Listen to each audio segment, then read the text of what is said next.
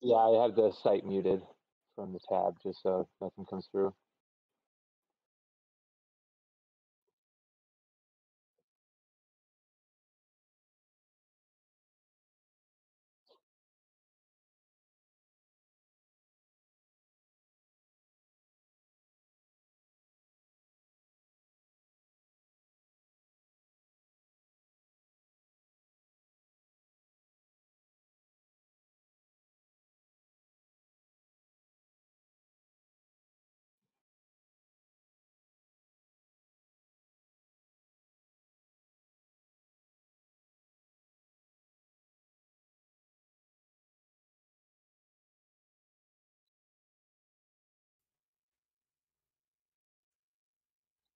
All right, I turned the mics on. I think we're ready to go.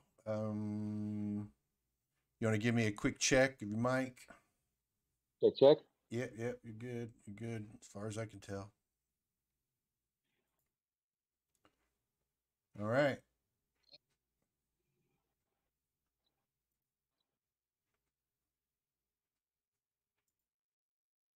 All right, I think we're good here. I see myself. I see you. I'm monitoring the YouTube channel to see if it pops up. I think there's a little delay.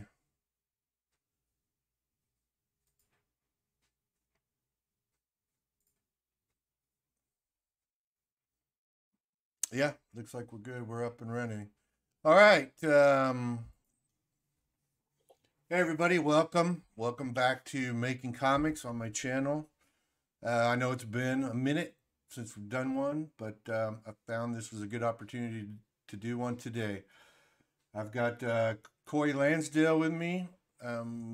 This is kind of a unique opportunity because I'm actually working with Corey on this project. So um, I'll just do the obligatory. If you're here watching now, hit the subscribe button if you haven't already. That really helps me out. Hit the like button.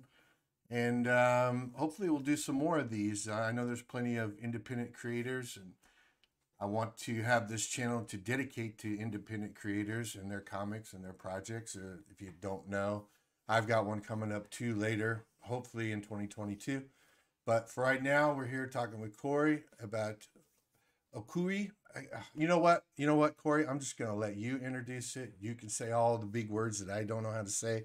And you can tell us a little bit about the project and yourself, and we'll go from there. So take it away. So I'm Corey. I also go by Woodrow on Twitter. It's my middle name. So my grandpa used to call me. The book is Okuri Inu, the Oni Within. I get the little tagline on there. So if you can't say Okuri Inu, you can just say the Oni Within because it'll be the Oni Within Volume One, Volume Two until that story's told. Um, it is about a haunted warrior that flees his family's criminal syndicate, only to have the ripples of his absence turn into waves that force him to face the Oni Within. He is a um, troubled character, sort of like a mashup of the Hulk and Blade. He is not half demon, like Blade is half vampire, but he's sort of possessed by a demon. He had that stripped from him at birth and is trained to hunt demons by his father. So he starts out as this sort of living this dark life and comes around to the end of this arc is hopefully becoming a hero. Um, the um, sorry, I just had a brain fart. I get really nervous in front of cameras. Don't worry, Um, I'm the same way. I plan on it being a 60-page perfect bound book. Um, the way I have it structured is I want to do a 30-page prologue that I'm going to kind of release for free so people can get a little taste of the character. It'll be kind of an origin story that leads into the sort of man on fire type story that the main book is.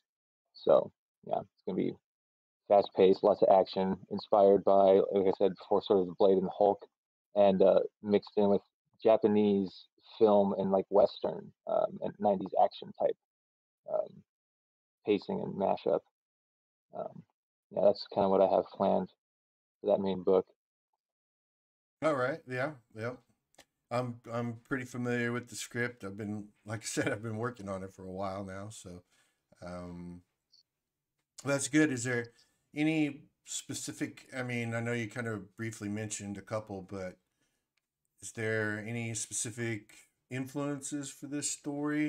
Is this something you've been working on a long time, or do you like have a bunch of stories and you said, okay, I'm going to pick this one to work with, or So the um, way the whole writing with this specific story came about is it actually wasn't my first choice. I have a lot of stories I want to tell. I've been coming up with them for a long time, watching movies and playing like tabletop RPGs, and I've been what's known as a forever DM. So I've been telling stories almost my whole life for at least 15 years. And then I went to school for art because I thought I was going to be, I wanted to do work in games, to do game design, and work my way into telling stories in video games.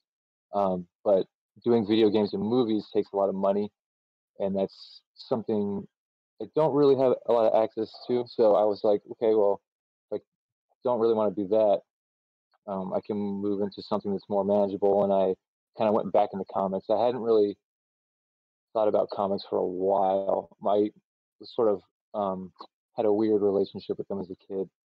I was oh, forced. okay, Yeah, my grandpa kind of forced me to read back in the day, and he gave me comic books to try and get me to read, and it didn't work. So I would just look at the pictures, and then I started tracing them on paper, and kind of telling my own stories. And so then he kind of got me into books, and from there I sort of got obsessed with like Stephen King, like horror Stephen King. Like I really liked this book Insomnia as a kid, but uh huh, then I sort of just kind of got a love for um, telling weird stories and things that aren't necessarily what people would expect. And then I also fell in love with the '90s movies and all that stuff. But this story came about because I had other artists fall out. I was doing a book called "Thing from Beyond the Black." It was inspired by aliens. It was sort of a horror book, and I was kind of there was a narwhal. Some people know narwhal from the community, the CG community and stuff. And he was doing a show where it was kind of like a writer's room, and we all had this kernel of a seed to work with. It was sort of aliens, space zombies, and Marines. It was like the basic premise to work off of, and he created this completely different story, and that got me sort of really, really dedicated. It's like, no, okay, I really want to do this because I came up with a script in a short amount of time, put it together, and I was like, okay, I have these other script ideas that were sort of movie scripts, and we start working them into um, comic ideas and graphic novels. And so that's when I started learning the script, comic script format. And then working with you, I've gotten a lot more tips on how to actually structure them and have key panels and like focusing on the turn and all that stuff, which is something I didn't really think about when I wanted to come from to this from like the whole movie video game like storytelling aspect. So right, um, this is a story that came originally from one of those games where I was actually a player and I created this character Takeru, or at the time he just went by a moniker Okuri Inu. At the time he wasn't possessed or anything. He was a street samurai in a game called Shadowrun. Some people might know, which is one of the big inspirations for the whole universe or the way I've structured it. And that's sort of where this character was born. That was where this seed came from. And ever since then, working on the script, thinking about merging him with this bounty hunter concept they had a long time ago, which is like this lone wolf thing, which fit the whole Japanese Okuri Inu angle, which that is sort of a Japanese hellhound that mm-hmm. others fear because it's so ferocious that it will take down anything. It doesn't matter if it's an evil spirit or a good person or anything like that. It's just indiscriminate in its chaos, which is sort of where the Hulk angle came in. That rage, that unstoppable rage that sort of tears down everything. I really like that concept. Yeah, well, it's definitely I can see the Shadowrun influence. I mean, I'm an old school tabletop RPG player and tabletop strategy gamist. I still love to play Necromunda. I don't know if you're familiar with that. Old Games Workshop. Well, it's not so old now. They just released a new version of it. But and as well as D&D, Gamma World, Nice. Shadowrun, uh, BattleTech's entry, which was Mech Warrior, I believe. So yeah, a traveler, um, all those. So, but yeah, I definitely see the Shadowrun influence with it, and it's really been fun to draw. I like drawing. Um, I'm gonna mess the name up. I always mess the name up, and don't take that personally. It's just I'm bad with names. No. But Tekuru, Teki, go ahead, school me. Takeru. Huh? Takeru. It took Takeru. It took me a while to Takadu, learn how to say right, this stuff, and I'm probably saying it kind of wrong too. But right. yeah, But yeah, he's been a blast to draw, being the focal point. All the other supporting characters, especially Cleo. Cleo was fun. I was a little worried about drawing Cleo. I'm going to be honest with you, just because I have a character. I know that you're probably not familiar with it, but in the rec, it's basically a team, right? It's called a Phalanx team, and one of the characters, her name is Nikki, and Nikki looks a lot like Cleo. Same ethnicity, same type of hairdo, but Nikki likes to wear those big bandanas, to keep the hair back, because most of the time she's wearing a helmet, and she's very sassy. She's very tough, and she got a chip on her shoulder. So, but I think that with Cleo, we struck a nice, you know, it, they're different enough that I'm not worried about it anymore. How about that? So, yeah, um, I love how it turned out. I really, really like that character. oh, Yeah, here I've got a picture of her just in case it's for people watching, or I've got a bunch of these pictures up. It might be hit or miss here real quick. Um, yeah, there we go. There's Cleo. Um, this is one of the one of the full page spreads in the book. You wanna you wanna let the people in on like where you're at in the progress of the project, um, what your schedule is, what your future plans are, um, anything else like you want to mention colorist or anything like that. the colorists on the main book are the people from Barbusco Comics. It's Eduardo and Mika. Really good They're stuff, by the way. right now. Yeah, I really love their colors of it. The way they do lighting is really amazing. And I think it really matches the sort of like Western like sunset feel, especially with those first few pages and stuff. It very atmospheric.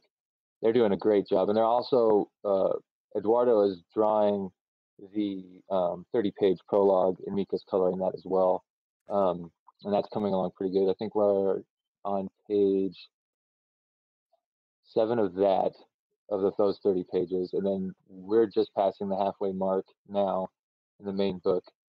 In terms of deadline, like hard deadline, I was hoping to be able to launch early next year, but I think it's probably going to be more around at the end of next year is what I'm hoping for. But Mm-hmm. I don't want to launch until I have everything in a row because I want this to just go out, especially with all the. I have so many books that I've backed that I am still waiting for that I backed a long time ago. So I just don't want to be another one of those. No, that's a very good point. That's one of the reasons why I haven't relaunched the rec. It's just because I need to find another colorist, and I haven't settled on one yet. And so many. That's the big killer. That's the big killer. That's the big obstacle for indie comics right now. With crowdfunding, is it takes so long to from the time that you run your campaign until the time that you deliver a book. It's a long time, and your backers are going to have to be cognitive of that, right? So that they understand. And this is another reason why I like doing these videos, because I'd really like for people to understand what it takes to make a comic book, because it's not something you could just whip out, right? Especially for writers, yeah, especially for writers, because and I know that you do a little art too, right? You might consider yourself an artist as well, right? But you decided to go with Yeah, yeah, no, yeah. yeah, yeah, yeah. I do a little bit. Right. But you decided to go the way of hiring an artist to concentrate, on the writing part, and have the artist do, the actual putting pen to paper there and getting the images out. And, sometimes you're at the whim of the artist, how slow or fast they are, how much you're willing to give them slack based on, how you feel you want your book to look, and things of that nature. Then you have the book's going to be in full color, so you need a colorist. They need time to do their work. Then you need a letterer, right? A lot of indies don't use letterers because I feel like they feel like they could do it themselves, right? But there's an art form to The lettering, whole art. Yeah. right? Exactly. So they need time to do their work too. And so once you get all that done, and then you're going to send it to a printer, and proofs have to be done to make sure that they're going to come out the way you want. And then you got Mhm. packaging and shipping or fulfillment. It's a long process. It's not something that can be done overnight. And I think between the people that have it down and know how to do it, and the people that want to do it really badly, but they're not sure of all the ins and outs, and so it becomes a longer process. You know, sometimes you can lose viewerships that way. I mean, when I self-published back in the '80s, and it was all about sending books off to a printer and getting them printed and spending that money even before you had any orders, I knew right away that if you were late, if you said your book was going to be bi-monthly, which back then meant you had one book come out every other month, um, if it came out late, you lost between 500 to 1,000 readers. You wouldn't sell those books. Like the next time Diamond and Multiverse, and who was the other ones? Uh, Glenwood distributors. Whenever they would pre-order your book, the numbers would always be down because you were late the book before. So that's the thing that I see a lot right now, and I know that it's a hard thing to do, and I think you're doing it the right way.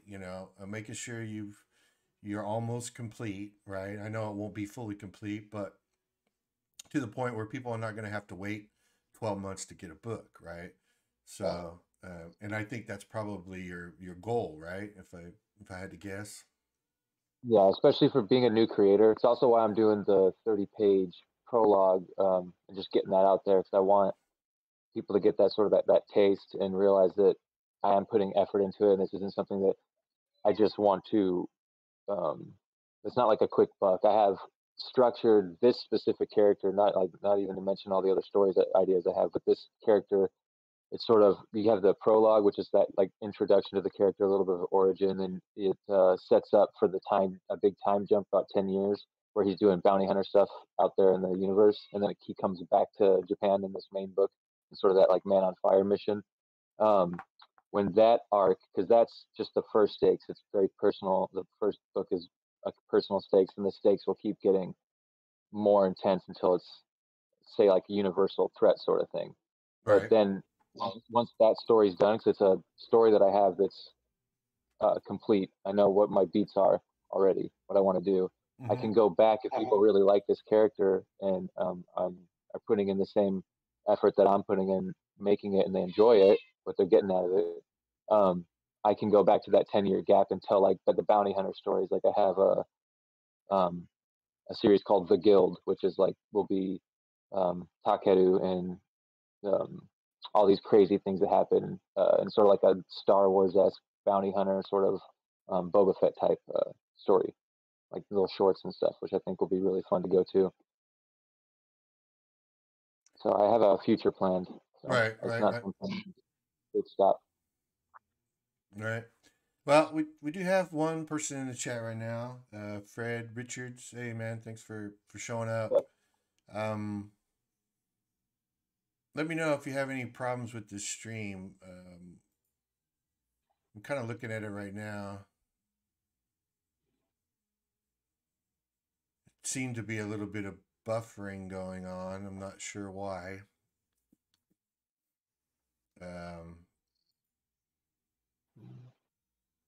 So I'm looking at the console here to see what's going on. Got an error. It's telling me it's not receiving enough video to maintain smooth streaming. I don't know what that means. So, but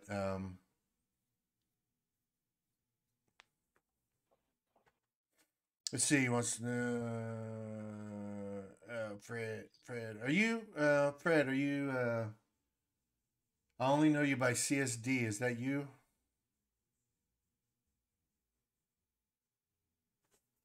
If that's you, the commission is finished. I just need to send you what I have done and for you to sign off on it, and we'll be good to go. I'll do that later tonight after I get done here. So,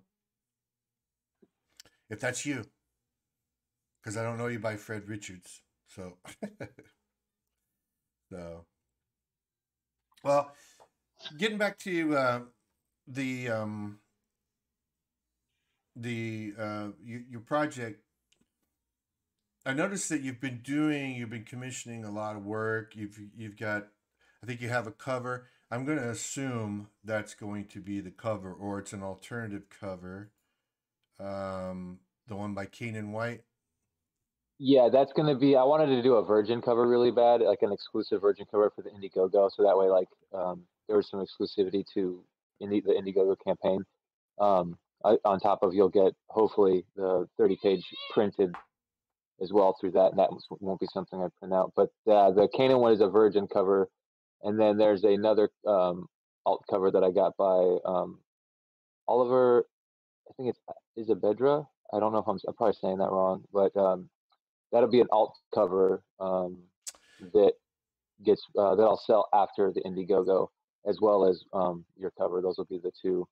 So I want to try and get them into like local stores out here in Arizona at least, and possibly other stores after the Indiegogo campaign and stuff. So Yeah, I think that can't Indiegogo. right. Yeah, I think I saw that. I think I saw that cover. I think that was one of the ones you sent me. I don't have it pulled up. I know it's in Discord, but if I go and pull up the Discord, I'm gonna lose your camera on my feed. I'm too cheap, man. I don't use Streamlab or what was it? StreamYards, I think. There's StreamYards. also a Yeah. Streamlabs too. There's what? There's also a Streamlabs too. There's a couple of those. Yeah, yeah. No, well, I'm too cheap to use StreamYards, so yeah. So I have this set up, and if I go and pop a different thing on Discord, I'm gonna lose your camera. So, but I know that you have that other cover, and then the kind of the primer that you said you had, that the colorist and the artist team, husband and wife, right, or girlfriend and boyfriend, or something like that. Yeah, that they are working on. What was that called again? What was the name of that? So that's Okuri Inu Tokyo Blues instead Tokyo of the Oni Blues. Within. Right, right. So I don't have any of those up here. What I've done is I've got the Canaan White cover up, and then I think this is actually the splash page for the book, page 1, and this is what I did, and I think this is your promo image for your Indiegogo for your mailing list, right? Yeah. Yep. Yep. And you post that on your Twitter, right? Where they can sign Yeah. up. Yeah. So my pinned tweet has this long sort of thread of just like not all of the commission stuff I've had done, but a lot of the commission stuff I've had done. And on the very bottom, I think the last one in the thread is the actual mailing list. I'm gonna make a new pinned tweet at some point here soon, but I just wanted to keep that up for a while, show off all those commissions. That's those actually I plan on releasing in an art book as one of the stretch goals. If it doesn't meet the stretch goal in the Indiegogo campaign, I'll still do it down the line. But it is sort of one of the bigger stretch goals I wanna play around with. Right, right. And has oh we have another viewer here. The quaff. Quaff. The quaff. Yeah, yeah, The yeah. quaff. So how you doing, man? Good to see you here. Glad you stopped in. If you got any questions for Corey, just feel free to pop them in there. Fred, yeah, it did drop for a minute. Uh, YouTube is doing some weird shit on me here. It's got a couple buffering issues going on through my console, so I'm hoping it just hangs on long enough. We're gonna go for about an hour here, so yeah. Feel free to ask questions to Corey about the project, what inspired him, what made him decide to get in the crazy business of writing comics. I know a lot of people do it. People have stories to tell. And you're right. You mentioned this earlier. I have a very good friend that we've worked on a story together. We just haven't put it out yet. It's called Go to Hell. His name's John LaChase. He's a screenwriter, and he's never written a comic before, and he wasn't sure about how to do the script. But we worked it out. I kind of gave him different ideas of how to write scripts. There's many different ways to write comic scripts, I'm sure. Talk to different writers, they're going to come up with all different kind of ideas of what they do, how they do it. But what I like to do, and this is something you could touch on too, since we're working together. I like for the actual final product to be kind of like a collaboration. Not that as the artist, I want to take over your story. I don't want to. I don't. You know, I don't want to retell your story. Like it's your story, and I want you to tell it the way you want to. But every once in a while, I'll have like an idea I think might work better as far as the visuals go, of Yeah. the way a page lays out or the pacing, or you know someone comic artist a long time ago. I don't know if you've ever heard of him. His name's Howard Chaykin. Okay, he wrote and drew American Flag way back in the day in the 80s. And he told me, he said, every page has to be its own condensed story, right? You have to have a beginning of the page and an end of the page, usually. And if you could tell your story that way in visual form, sequential form, you'll have a successful book because you'll be able to tell the story. But so I've always kept that in mind, and so tell me how this is your first time working on a comic, and especially working on a comic with an artist. How has that experience been for you? What do you think? What have you learned, and or what have you done in the past that you've been able to use during this experience? So yeah, coming from the movie thing to the comic strip and having to work with an artist has been pretty awesome, actually. I thought it was gonna be a lot harder than it was, if I'm being honest. When I was coming into it, I thought because some of the experiences I had before, like ghosting and stuff like that, I thought like it'd be hard. And I heard some horror stories when I was in college the second time about just uh, either editors or artists trying to like change people's stories, like you had just said, that which I've never felt like you had tried to do at all. Or even the Barbusco team, I haven't felt like they try to change anything either. It's been very, like you said, I'm learning to do the cooperative thing, because before I feel like I was very, it has to be this exact way. These little details have to all be this perfect, set up this perfect way or whatever. But it's not the perfect way, because it was my first comic script, so there's obviously better ways to lay things out and stuff, which is why I'm glad that you brought those things up. You didn't just like take what I had down and do it straight to that. You've helped me sort of see, like, this is why you might want to do this way instead of the way you had it, and stuff like that. So it's actually been a really, really good experience, having someone with experience to sort of lean on. It's been helpful, Right, really helpful. right. Well, I mean, that's good. That's good to know. It's good to know for me. That way, I know I'm not stepping on toes, or you're not cursing me behind my back. Oh, no. Every time I send you a suggestion. But I think it's coming. It's been a really good experience working with you as well. You're open to suggestions, which is really good. I've worked with people in the past where they're very tight. They're like, this is how I want it done, and do not deviate, type of thing. And that just makes it very difficult sometimes because I might lay some pencils down on a paper and I just don't like it. Like it's just not working for me. But that's what the client wants, so that's what the client gets. So, but let's see. The Quaff says he says I usually try to end each page with a cliffhanger. Yeah, that's a way to go, and that tends to work. It's all as long as it doesn't mess with your pacing of your Mhm. storytelling. You can do that, and um, like I said, as long as the page is kind of like its own little self-contained story, and I don't mean a story that's very deep or anything. It's just that there's Yeah. a beginning, a middle, and an end, right? Mm. And I think you'd be good to go. So I so go ahead. I'm sorry. I was just gonna say, so I don't, I do, I've learned to do that a little bit. Where I look at things as the page itself, but then I also like to look at the spread of what the two pages will look like next to each other too, and sort of, Yeah. that's been one of the funner things to kind of learn and figure out in this process.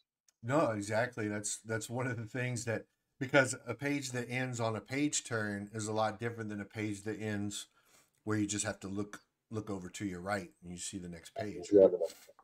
Big difference. And you basically don't want to cut your action in the middle, on a page turn. You want it to lead into either more action or resolution or something like that. So um, but yeah, I think you're getting the hang of it. And like I said, you're always open to suggestions. It makes it very easy on me as the artist. And so, have you? Um, what about?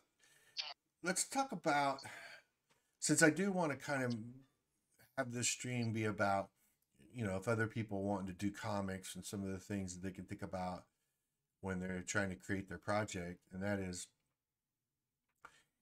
where did you find where did you find, like, what part of the process did you decide, okay, I'm gonna hire an artist instead of doing it myself? And then where did you find the artist? I mean, I know, but it'd be good for you to tell people how you did it. And then colorist and letterer. And then talk a little bit. Well, we'll talk about that in a minute. Just start with that. I don't want to overwhelm you. So Um. So, uh, sorry, I just uh, the first part was how did I? well, yeah, what Sorry. yeah, what made you decide that you're going to kind of delegate the workload of the project instead of you just Oh, okay. writing and drawing it yourself and all that? And what made you decide that? That's the first part, I guess. So, So that was actually just in school. I sort of like what you said. If you're when you draw something, you just don't like what you put down. I don't think was skilled enough realistically to do a book, the book I wanted to do. So I figured I'd just focus on writing, and then yeah, like you said, find an artist. But then how do you do that? That it took a long time. I started doing this in 2015, uh-huh. and I didn't find you till 2019, or was it late 18? I can't remember now I think it exactly. was I think it was 2019. Yeah. Yeah. Um, so I started looking on like your DeviantArt and those sort of sites, and was just reaching out to everybody, and like I would look specific for people who had sequentials in their like on their page for display, and then if I really liked someone's art, I'd ask them like, hey, is this something you'd be interested in? But doing that, you get a lot of like, no, I'm busy, or that that's not my skill set. And eventually, I found someone off of one of those sites, but then they ended up sort of ghosting me, and then I almost gave up at that point. But then the whole thing happened on Twitter with CG, where artists, it felt like people were all trying to help each other succeed and stuff. And it Mm-hmm. was I saw, I think the first thing I saw of yours was actually the rec cover, the pencil rec cover that you had. Oh, I right. think it was your pin tweet. I think it's the first thing I saw, and I remember seeing that at the point and being like, okay, I wanna hit this guy up, and then sort of kept going, did some other things, and then there was another thing you posted. I think it was the Jack Irons, one of the Jack Irons pieces you did Mm-hmm. for someone. Mm-hmm. I think one of the first ones, and I was like, okay, yeah. And I think I sent you a message on Twitter. Isn't Twitter how I reached out to you? Yeah. Yeah. Yeah. Yeah, yeah. Because I'm pretty sure from that point on, after I had got ghosted from Deviant artists, artists from Deviant, I had sort of been like, okay, well, now that there's this sort of hotbed of artists that I know are looking for work and are hungry and sort of either have experience or have a lot to like sequential arts to sort of show that they're serious about it. So yeah, that's how I found an artist. But that's definitely probably the biggest challenge that I've faced because that took years. Yeah, like yeah, Yeah. 5 years almost. Yeah. It's been. I know I've been working on your project for a couple of years now, but that's only Mhm. because you're trying to do it the right way. I mean, you want to make sure you get the stuff near completion before you go, live with your campaign. Um, but yeah, it's the horror stories I've heard on Twitter about writers trying to get artists to do work, and they're all gung ho at the beginning, and then when they find out how much work it actually is, Yeah, yeah. then it kind of trails off a little bit. So Mm. that tends to be one of the major hurdles for people trying to do their own project. So how about colors? Because I know you're going color with the book, and I would be interested to know how you went about finding your colorists, because I really like them. I think they're good, and I've had trouble finding colorists um, Yeah. for my stuff. And it's not just. I talked to Cal. I don't know if you know Cal Jameson Yeah, and Rob yeah, Willis. Yeah, I've talked to them about Shinobi Sasquatch, um, and I agree with them when they say you have to find a colorist that works well with the line art, right? Not all yeah, colorists can color everything. Like some are really good at very clean line art, and then you have kind of more dirty, rough line art for final art, and yeah. you have to find, excuse me, you have to find colorists that look good with what you're doing, right? There's all kinds. So I'd be curious to hear what your process was for that, and how you ended up finding who you have now. So the colorist, I actually had gotten the first character design done by Rob Willis for the Takeru, Mm-hmm. and I had posted that and said like, I'm looking for a colorist here, and I had colored it like done some rough colors on it, very saturated colors because I'm not a colorist, and Right. eventually Scotsman hit me up and Andrew Pate hit me up, and then another guy, I can't remember his name right now, hit me up, and they all did different colors of it, and that's how I got the first colorist, Andrew Pate, and he's a good colorist, but that I felt as the more pages came in, it was sort of the cell shading wasn't working the way and I just didn't fit the type of story I wanted to tell. It almost seems too bright, um, and so I was playing around with other colorists, and that's I've met Barbusco. They shared something, and there was like they were working on a comic. I think it was a short, and there was a couple pages that they had posted, and then there was color posted with it. And I hit them up, and they're like, "Yeah, we do both." And so I had them do a couple pieces. I did a card set actually with them too. I have like a card, it's like a fantasy um, card game, kind of inspired by Pazak from Star Wars that they did. That I was Okay. going to release with a future project. It's just something I really wanted to get done at the time. But so that's kind of how I met them, and then I gave them that first page that you're showing, the page one or whatever, the main book, Okay. Splash, Yeah. sitting on it. And when that came back, yeah, just the atmosphere, like I mentioned before, was kind of exactly what I wanted from that sort of like sunset or sunrise feel.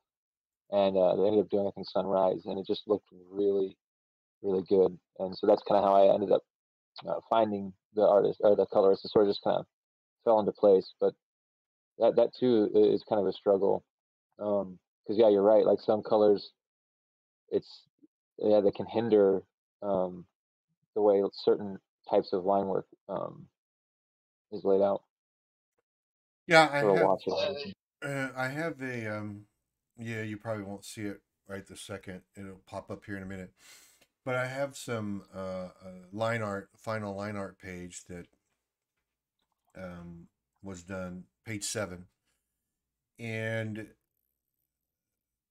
I wanted to show.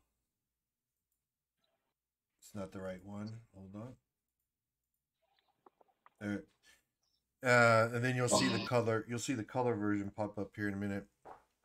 Now, this is the is it Barbos I think it's Barbusco. Barbusco? I believe it is because this is the one you sent me, and I think this is the final colors or whatever. Just give it a minute. I know it's delayed. You're at a disadvantage because you can't see what I'm doing. Oh Um, yeah, that's them right there. but yeah, I think it popped up now. You might be able to see it. Hmm. Um, when I saw these pages, especially the ones that where he's in this situation, I don't want to give away the story, but he's in this situation. I was really impressed with the way that they did the overall coloring and the lighting with the spark here and the missile firing and stuff, and then the following pages with the dragon. So yeah, I was really impressed with their coloring work, especially over my stuff. I thought it worked pretty well. So Yeah, I love that page. I mean, I love everything they're doing, but the way they did that, like, so that blur, the motion blur on the rocket firing on the hand and stuff, just turned out really good. yeah, and that's something that they worked out because that's not like I showed the line art before. Um, that's not the way it was actually drawn on the line art. It's pretty much just black and white line art, and so them doing that, that's what made me even more um, conscious of things later on in the book, things like holograms and gunfire, muzzle flashes, explosions, of putting those things on a separate layer within the file so that they could do those things, and not have to worry about messing with the actual line art. They could do it. They could do it on their own or however they saw fit to do it. Because I was really impressed with the way they were doing it. So, and Yeah, then I really love them. yeah, yeah, good stuff. Um, so after then you still have lettering. So what made you decide that you didn't want to do the lettering yourself, like so many people decided they're going to do, and actually hire a letterer, and especially the one that you say that you lined up? You want to talk about Yeah, that? so Eric Weathers, he's already done some test pages, and he told me he's really excited to get the full script when it's all said and done. That was a really cool experience, and that's actually what made me realize that yeah, I don't want to do this myself, is because I had already done a couple mock-up pages at one point, and it just doing it was took me one, it took me a long time, and two, it didn't look good. I had to be honest with myself. Okay. Uh, I was like, yeah, I'm gonna go see if I can get another letter. And at the time, Eric Weathers, this is early when all this stuff was early picking up.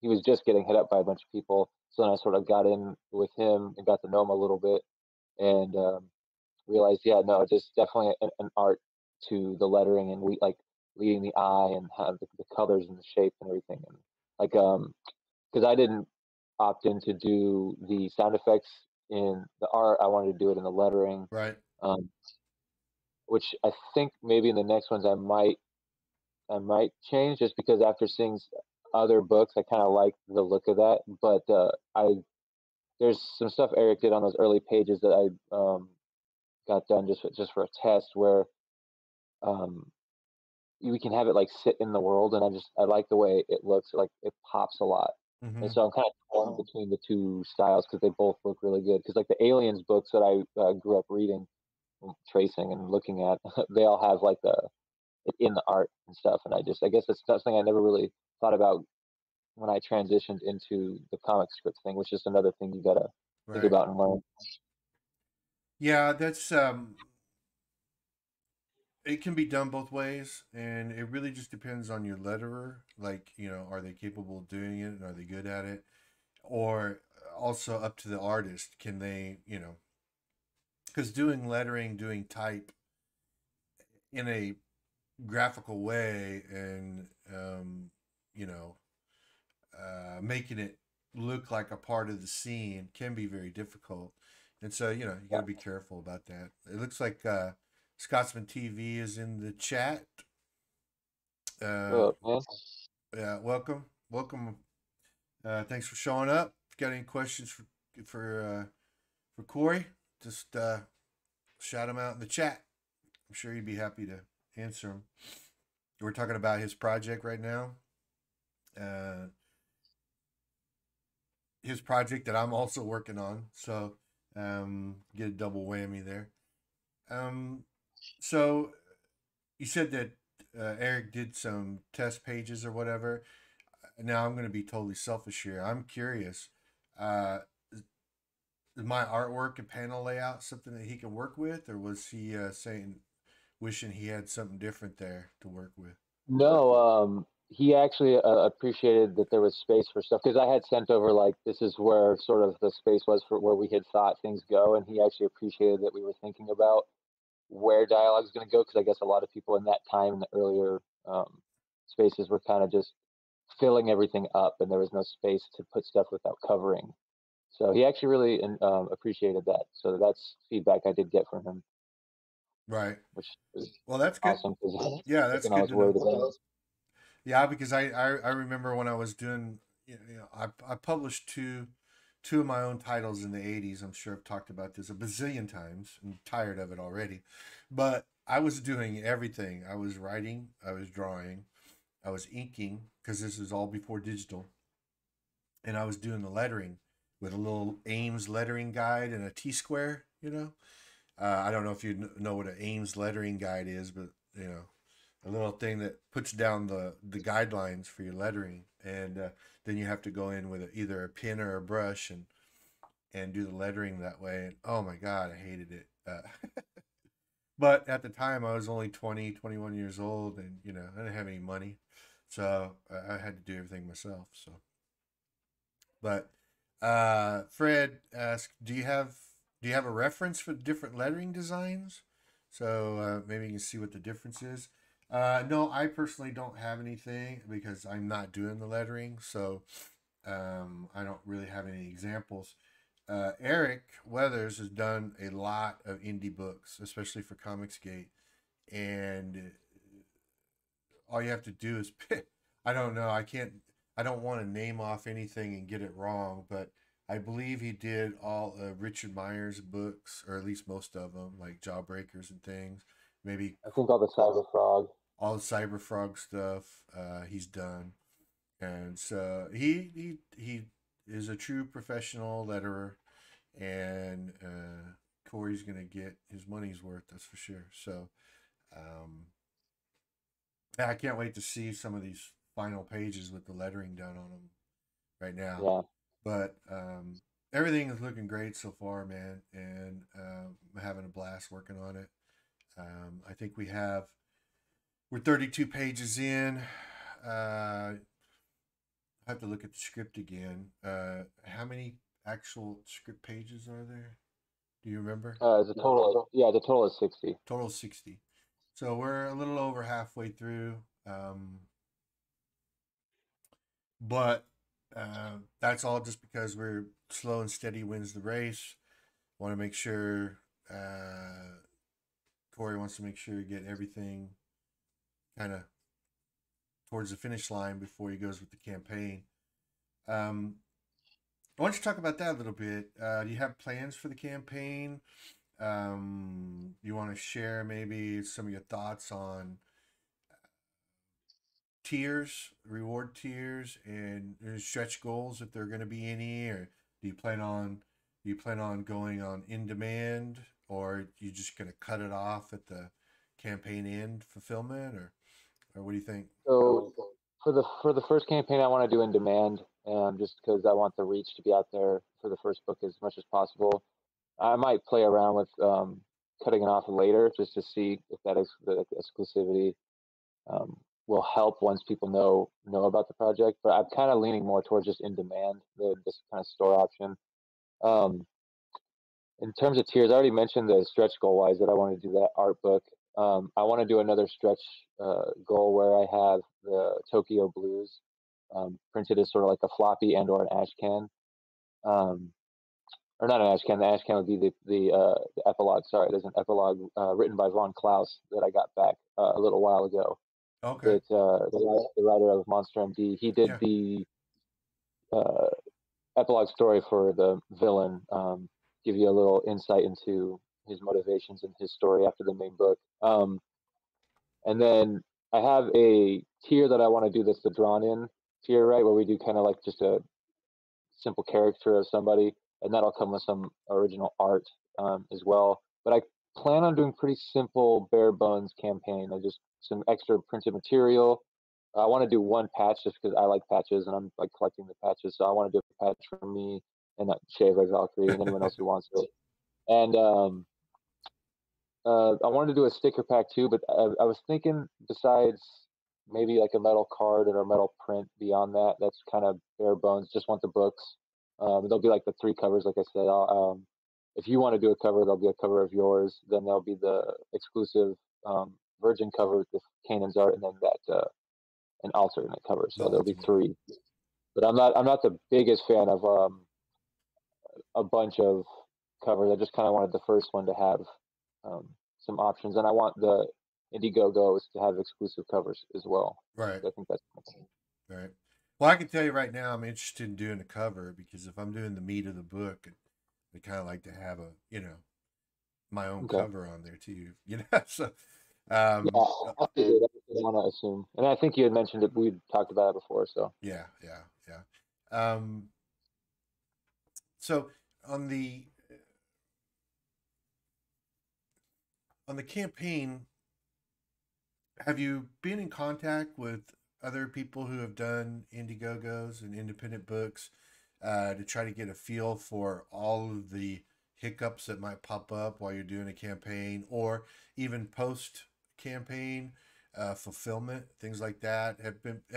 Has the community, the independent comic community, been pretty? Uh, I don't know what I want to say. Um, Loose with oh, their cool. information, like being Uh, share those things with you. For the most part, yeah, actually. So if I think it's still on his Twitter, but Rob Arnold from the Replicator. Mm-hmm. If you if you go to his Twitter and look at his bio or a pinned tweet, there might be still a document that he's made, which sort of goes over a lot of do's and don'ts, problems that pop up, all the things you just said that will really help people. And I'm also I talk to people like Brian from the Era Saga. I talk to people like the Critical Blast guy who does doing fulfillment for people. He's done some books. I can't remember off the top of my head which exact books he's helped fulfill, but there's been successful fulfillment through him. And also, oh, where was I going? Lost my train of thought for a second. Yeah, and like my people like Michael Bancroft, the community, the whole community's been pretty helpful. I haven't had any real problems with people that I've been meeting on Twitter through this sort of sphere of like CG and other indie creators that are sort of in the area. Right. Yeah, everyone's been super nice and helpful. You just got to ask Yeah. and be patient with people. Don't get mad because someone doesn't either give you the information that you want or the criticism that you want, or if they don't reply right away. Like we're all super busy with not only doing this comic book stuff, but we all have real lives, obviously. So Right. yeah, Right. be patient with people and constantly reach out. Try not to bug people, but yeah, just kind of remind people that you're around and ask people questions. Well, I think that I've got something I want to touch on, but I want to. Scotsman says, "Oh, I will be able to finish up your pinup finally in the next day or so. Finally finished up all the blood and now working on the chrome. So there you go. That thing's gonna be sweet. Yeah, The stuff he's been showing me for that is amazing. yeah, yeah. I think I've seen his stuff on Twitter, Scotsman. Um, yeah, looking forward to seeing that, man. Seeing what you do. But yeah, as far as follow up on what you're talking about with helpful, other creators being helpful, I think in order for the independent comic industry to survive and thrive, people who've got the experience in doing that, I really feel like it'll only get better if they do share those things. Now they have no obligation to share, obviously, but if you really want the independent community to survive, it has to be a thing where we can share. Okay, where did you get your stuff printed at? Who did you fulfillment? You know, all these things, because and not just the big guys, not just the big, I don't know how to put it, the big, more well known independents, like Ethan and John Malin and That's Sean Davis, those yeah, guys. yeah. It has to be the little guys too, the guys that are only making 10 grand a campaign or whatever, um, because not everybody's going to have, you know, 5 to 10,000 backers and, you know, 6-figure campaign. So, Mm, and so I think Say not that's, only that, go ahead. I say marketing is its own marketing your Yeah. book and doing like the fulfillment. Those are their own two skill sets, and like people get paid to do that a lot, on its own too. So there's a lot of stuff to think about in that regard. Oh, yeah, absolutely. Absolutely. And that's one of the reasons why I think a lot of people, they want to get into it right away, but they don't realize just how much work is involved. You know what I mean? Yeah. So, it's good to share all that information. So, um, I think we've touched on a lot of stuff here. I don't want to go too far over an hour. I know that's usually what the program is, but um, is there any, would you have any piece of advice for somebody wanting to do their own project? I've never done it before whatsoever. Either advice as a writer trying to get their project done, Yeah. or maybe a writer artist, or a letterer, an independent letterer that wants to get in on the action. Work on independent comics or whatever. Is there, you got any advice for those people? So, yeah, I do have one thing that's helped me. One piece of advice I was given that helped me get through, like, those walls or whatever you want to call them, those blocks. Yeah, I think this will work for artists and letters and stuff too, but it was given to me from a writer for writing, is that you don't get hung up on something small and get like bent out of shape and give up, or keep coming back to that one spot and trying to break through that wall. Go past it and just keep putting stuff down, because eventually thinking about things in like the bigger picture can help you figure out that smaller wall and break it. And if that if there, you do find walls that you can't break, physical activity, go running. Uh, I picked up skating, but work out, get the heart pumping. That also can help you break those walls. But that's probably my two biggest pieces of advice: is stay active and keep pushing through. Don't ever stop and get like stagnant and Mm-hmm. stuck on one thing. Yeah. No, that's a good piece of advice. I mean, as an artist, I deal with that quite a bit. Just getting stuck on something, and like working on a project with you or with anybody for that matter, but it's relatable because I'm talking to you. And that is, if I usually get stuck on a layout or whatever, and this, I mean, you can attest to it, but I'll just run a bunch of ideas by you to try to get different eyes on it, and I usually can work past it that way, because either you'll give me a good idea that I can play off of, or me just working through that many ideas and eventually, settling on something. So I think your piece of advice is a good piece of advice. So yeah, just keep plugging away. Um, it's never been as easy as it is right now to self-publish graphic novels. It's really never been easier. Hmm. I could tell you that from experience, having published back in the 1980s, when it was very difficult, very difficult to do it on your own back then, because you had to come up with all the money up front, you had to find a printer, you had to market, you had to get a hold of distributors on your own with handwritten letters. There was no email. No social media to There's no post social. onto. Yep, no social media for marketing purposes. And believe me, I only use social media for marketing because the fucking shitstorm. But you Yeah, know, that's true. That's true. That's yeah, true.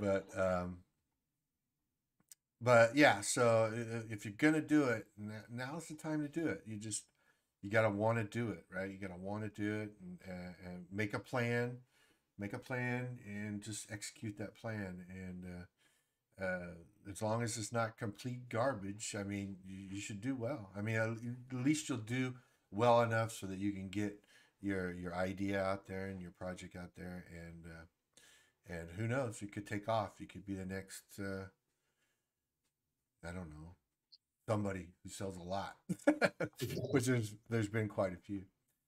Let's see. Fred's asking, how long do you write your scripts? Hourly, per day, and time spent total. I think. Time spent total would be rough, but per day, I probably try and at least get 5 hours in total. Like even if it's in block before and after I get home from work or whatever. And I don't always stay on the same script. Like I mentioned before, that one of the things with if I hit a wall, I'll go to a different story, either in the same like universe, or I'll just go back to one of my other ones that I have that's completely different and more grounded in reality, and sort of just keep writing at least 5 hours a day. On my days off, I try to do like a full 8 hour shift. But I can get burnt out pretty easily if I do more than that. I've discovered. So I tried to do on my days off where I would write just like all day and not move, but that was burning me out. So yeah, I try to keep it around 8 hours on my days off and 5 days I work Mm-hmm. if I can. And how much Um, do you edit your own scripts, or do you have somebody to read over what you've written? Not just, and I don't mean for like story wise, like, oh, is this story any good? But I just mean like, you know, Technical. technical things. Do you have anybody that actually does editing as far as that goes? So now I have a couple people. One of them people know, Kimo Sabe. He's read the prologue story and helped me edit that. And I have editors now thanks to this community. Before I had a couple, but one was the whole thing where they didn't realize how much work it would be. Uh-huh. Um, and they just were like, hey, I can't do this. And then another person was actually the whole like CG, the political thing, where they Oh, right. like, I don't want to be around this, even if I said like, well, if we make a fake name or whatever, but they just weren't comfortable with the whole mob thing. So I had a couple, and then there was a time where yeah, I was editing it by myself, which I know is not good, especially because I have like dyslexia and stuff like that. So yeah, I know I had to definitely get someone to do that, but I have a couple people now, chemo, and then I got a friend from school who can look over like the technical aspects of Mm-hmm. like the dialogue and stuff like that. So yeah, luckily I have people that help me now. Right, right.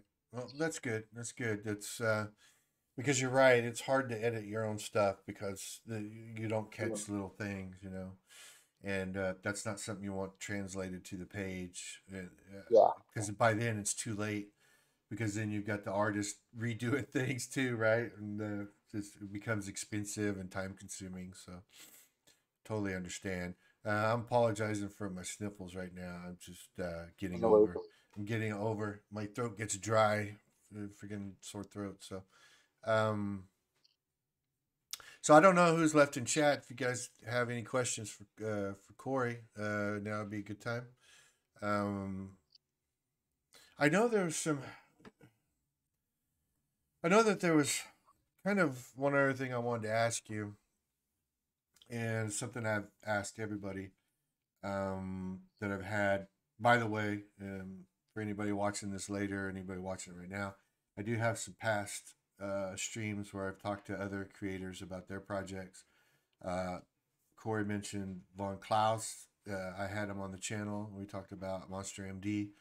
Now he's doing another book, which was, I kid you not. I kid you not. Okay, I've been talking to another writer, and we had talked about maybe doing a what do you call it, public domain character, right? And we looked at Black Terror or Terror, and then he's doing it. He popped it up, and I'm like, damn it! But it looks awesome. Like what he's got done so far, it looks really good. So jealous of that guy at Monster MD. Was really good. And but we have other people on there: Rob Willis, Kyle Jameson. We had Muttman and Macho Dan for their book Hero. Cody Fernandez for Jack Irons. So a bunch of videos. If you get a chance, go check them out. Lots of good information in there, talking about basically making comic books, kind of like what we're doing here. But what I did want to ask you is, do you have any, after doing it now and you've been doing it, we've been on this project for a couple of years now, and I'm sure you've been working on scripts before that. Do you have any regrets of diving into it, or are you anxious to get to the end to see what happens and see how your story and everything's received, or are you nervous about it? What's your general thoughts on this whole process so far? So first off, I'm definitely not regretful of anything for doing it. It's definitely a lot of work. I got some gray in my goatee now after doing it for a while. But hey, you don't have near as much as I have in my beer. Okay, but go ahead. Sorry, I interrupted. But no, you're good. But it's definitely a lot of work, and it's stressful, and there's definitely anxiety, and like, because I want this to be a fun action-packed book with some humor, a little bit of romance, like a tiny bit of romance. And yeah, there's definitely, you worry about how certain things are going to be received, because I know, like, let's just take Yuki for instance. She's got like half of her head shaved, right, and long hair on the other side. So that is just a trope that people have begun to, like, as soon as they see it, they're turned off by it. Yeah. Yeah. So just but she has a good excuse. She has a good excuse though. Yeah, so yeah, don't want people to write her off just yet. She has a good excuse, so I'm not too worried about that one. But yeah, but yeah, they're just things like that, and yeah, how the story will be received. Do people get the same thing from it that I feel it delivers? That there's definitely that anxiety there, but I'm excited to get to the end and to just have something in my hands that I know, like a physical thing in my hands that I know other people can have in theirs. right. And there's all these steps to it, because like when Tokyo Blues becomes a PDF that I hand out to people, the feedback from that is going to be amazing too. So it's not just the physical thing, but that's just like a whole nother level of, sort of like, in my mind at least, my monkey brain holding on to it means a lot more than the digital. Right. No, well, there's something to be said for that. It's you always feel a sense of accomplishment, and especially if you have something physical, you can put that in a little bag and put it on your shelf. And I still have mine. I still have my No Ninja Man #1, published in 1987, and I still have number 1 through 5, or 1 through 6 of Nightmasters, that was published between 1985 and 1988. And I have physical copies of those. There's 5 copies of those in the Library of Congress, because in the old day, that's how you had to, I think you might still have to apply for copyright that way.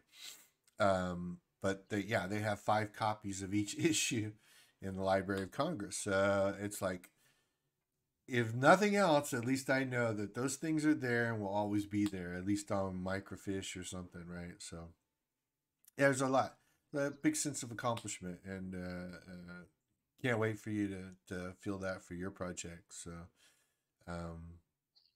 but I'm sorry, I didn't mean to interrupt. I was just commenting on that feeling of the physical book. So Now, I did want to ask Yeah, you. You did say something. that's, The the what did you say? It was 10 page. The is it Tokyo Blue? Is that right? Tokyo Blues is Tokyo actually, yeah, Blues. Tokyo Blues. Uh, the prologue is actually it's 30 pages, Oh, so it's it's 30 pages. Okay. Uh, a full size is that floppy or more than a full size floppy. right? Is that a? I don't know. You might have said it, and I don't remember. Was that a giveaway, or are you gonna sell that digitally, or So it's actually a giveaway. I'm going to give that out for free. It's going to be like a little sort of like, drug dealer's first hit is free sort of right? thing. Right. And it's that way if people can kind of get a feel for one, my writing style, and two, the character in general, because it's going to be sort of an origin story. There'll be 3 pages that are or 4 pages that are like him as a kid. There's a setup of sort of the universe in there, like what the universe is about, and the main story is going to be about. It sort of has all those kernels in there for like setup and what the main story is about, who the character is, my writing style, and that's why I'm giving it away for free. And I think new creators could benefit from having something to pass around instead of just saying like, "Oh, I'm doing this thing that's coming out at this time," and giving someone something is always more powerful than just saying, No, "I got this thing." no, you're right. Cody, the Jack Iron stuff. That's what he did. His first issue, black and white, was a freebie, digital freebie, and I think it helps, like you said. I think it helps kind of establish that what you're writing about, what the character's about. Kind of gives people a little taste of what the final product is going to be that you're going to offer for sale. And believe me, I've thought about that quite a bit with my thoughts on doing the rec eventually. And because the rec, what I had campaigned in 2019 um, was a 32-page primer. So basically, what I called a primer. And I was only selling it for $7 on the campaign. But that's what it was. It was a primer because the rec, because that was called Into the Breach, and the rec, the whole graphic novel was 120 pages. So, Okay. um, but I'm thinking about going your route. What you're gonna do with yours, and that is do like a little giveaway and let people kind of get introduced to the story and the world, and then go with the campaign, and so yeah, another good decision on your part. So obviously you're learning from everybody's past campaigns and everybody's past Yeah. projects, and so it's a And, good thing. So yeah, I'm also a backer, so I try to pay attention to what I'm feeling when I'm backing things too, like and you just don't want to replicate some of the campaigns I've seen. no, There's a lot of big learning curve. yeah, no, I would love to back all the independent books just because I want to support them. But man, Yeah, there are just so many now, and quite frankly, some of them, the value, I don't, I hate saying this because I don't really mean it this harshly, but when sometimes the value, there doesn't seem to be enough value in for what you have to buy in for. I don't know, and yeah, I don't mean that in a harsh way. I'm just speaking purely as a consumer, right? So mhm, you know, and I think that's something you have to do a careful balance of, right? And I think you sounds like you know that, and mhm. I think things will be good for you. So, is there? Let's see. Fred talks about he hired Rob for his book cover. Yeah, it seems like a lot of people are hiring Rob. Lucky dog. He's getting a lot of work. But he's good. He's good. He's a good artist. So, um, I don't see any more questions, Corey. But is there anything you want to close up with? If not, just you could put some plugs in where people can find you, where they can learn more about the project, maybe see some more art, maybe look at the Tokyo Blues stuff. I don't know if you have that up yet or not, or at least some of the samples. Um, yeah, I'll go ahead. I'll let you take over. Tell me what's up. So the best place to find out about my comic is just my Twitter page. It'll be Okuri _Inu _comic, which I got that Like my running. Twitter.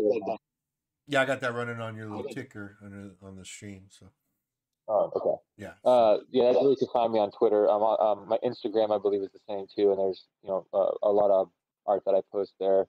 Um, in my pinned tweet and in my bio, there's the mailing list. You can sign up for. It's a what is it? That chimp platform, MailChimp. Mailchimp. Yeah. You can sign up there, and I also do a show Wednesdays. I think it's 8:30 Eastern because it's 5:30 my time, Mountain Standard. It's on the Red Valkyrie channel. We do uh, tabletop RPG playing. It's got me, Sai, Shay, Luke, and Nick as our GM, and it's quite a crazy ride, as most RPG games end up being. What are you playing right now? We're playing basic fantasy. We just picked Oh, okay. something that we thought would be easy to Shay and Volsa, or Luke, who's hopping back in from not playing in a while. And it turns out that it's sort of like a mashup of 3.5, 3.0, and I think second edition. So it's actually been kind of strange for me to go back to that. But I play a cleric. I'm the heals for the party. Nice, nice. I've got a weekly D&D. D&D 5e is not my favorite system, but my buddy plays it. He's the DM, and so I've been playing with their group, or I guess it's my group too. But we do a once a week thing, and it's been pretty fun. I'm your stereotypical level 9 half orc barbarian. so, so You posted some art from that game, I think, haven't you, on your Discord? I drew my character, so because that's what I like to do. I like to visualize my character. So, but yeah, so it's been fun. I've been really wanting to get into Fallout RPG, the Modifius 2D20. I don't know if you've ever played 2D20 system, but I really like it. Conan 2D20 as well. I played a couple of those, and it's really fun. So You have to check that system out. yeah, it's a really fun system. So um, Erdale says, "Ari, I arrived too late. Sorry, man. We're still kind of going a little bit, but we're kind of closing up. We've been on for a little over an hour now, but I appreciate you showing up. Hit the like button, subscribe if you haven't subscribed. I could really use it. I really use the support there. So, okay, cool. And so you're doing the RPG. Anything else going on, or anything else you want to let people know about? Not really. I'm not in too many places right now. There is, hopefully, if this works out, if people know who Will Perdomo is, there might be an interesting cooking show with me, him, and Lola Meats. Oh, okay. But I'm not sure exactly if that's 100% going to happen, but it's something we've talked about. But other than yeah, I'm basically just on Twitter all the time if I'm not in the kitchen at work. So yeah, Twitter's the best place to find me. Right. Well, I want to tell you, I appreciate you coming on my little bitty channel. Have you as any of the bigger channels reached out to you wanting to do, highlight your project, or is it just still too early? They don't do that yet. So I've gotten a couple offers, but I want to wait. Like I went on Michael Bancroft's channel before too, like a year and a half ago, I think now, when I was first sort of trying to build the wave, but that was before I misjudged how long it would take Uh-huh. to get things done. So I kind of pulled back because I didn't want to create this big wave and then just to fall for it to fall flat. I I sort of got you. want to wait till it's ready to launch and sort of ride the momentum correctly. But yeah, so I'm going to go around to like Red Valkyrie.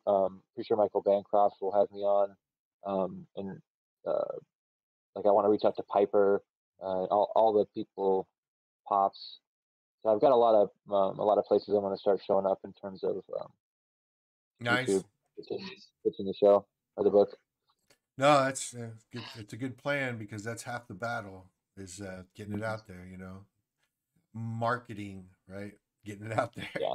So, but yeah, I guess we'll close it up if nobody has questions on there. Erdale, if you're still here, if you want to ask questions, just let me know real quick. If not, I don't want to keep you any longer. We've been on for about an hour, 20 minutes, and it's been fun. I enjoyed talking to you. Of course, I get to talk to you whenever I want because when I screw a page up, you get to yell at me. So, um, but um, yeah, man, it's been fun. I love hearing about it. I can't wait to get it all finished so you can get your campaign rolling and we can see where it goes. Maybe a series is in the works for you, Uh, depending on what you get, right? uh, We yeah, Is that something you'd be depends. interested in? It depends. I used to think back in the day that I wanted a series, and now I'm thinking with the way everything's going in Hollywood and stuff that I just prefer to stick to books at this point that I can control. Yeah, Um, yeah, but yeah, no, I think people are really gonna be surprised by the story we're telling. yeah. Um, I don't think it'll be 100% what people expect. So I think that's in a good way. I know. I think you're right, and definitely, it's definitely very interesting. I'll tell you that. So, but yeah, man. Like I said, again, I appreciate you coming on. If you know of anybody else that wants to come on and talk about making their comics and their projects, tell them to get in touch with me and see what we can work out. But yeah, man, I wish you nothing but luck. Let's get this thing done and get it out to the masses and see where it goes, huh? So, and Cool. I want to thank everybody for showing up, asking some questions. Let people know we're doing it, and yeah, hit the like button. So, um, I don't have anything else, and I hope you guys all have a good evening. Like and subscribe, guys. Yes.